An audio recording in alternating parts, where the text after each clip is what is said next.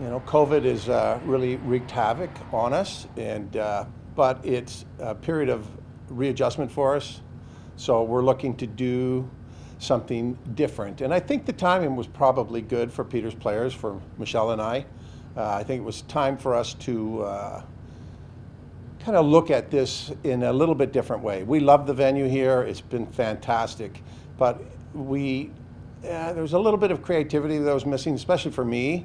So it would be nice to get back in the saddle again and look at a lot of newer talent, Canadian talent, which is a big focus right now in order to get things up and running for our industry.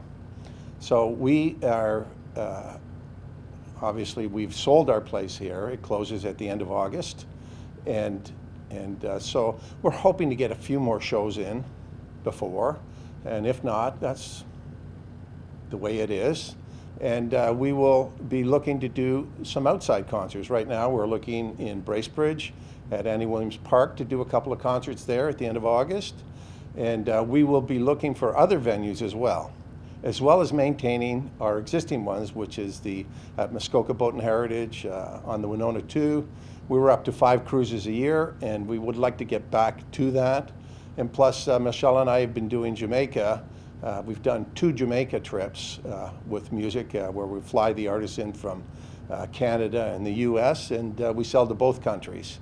And we'd like to get back in the saddle with that one as well. The inn, of course, is in the space of where Peter and I lived, which is in the front part of the 100-year-old house. So it sounds like the new owners want to operate that as the inn for now. And as far as the rear part of the building, they've got a few different ideas in the works. I know the new owner had a recording studio back in his home country. He also had a bar in Toronto that had Celtic music for a few nights a week. So I think there was an option of that, but he's also a developer. So there could be talks of maybe developing this, if possible, into residential housing that might be accessible for people.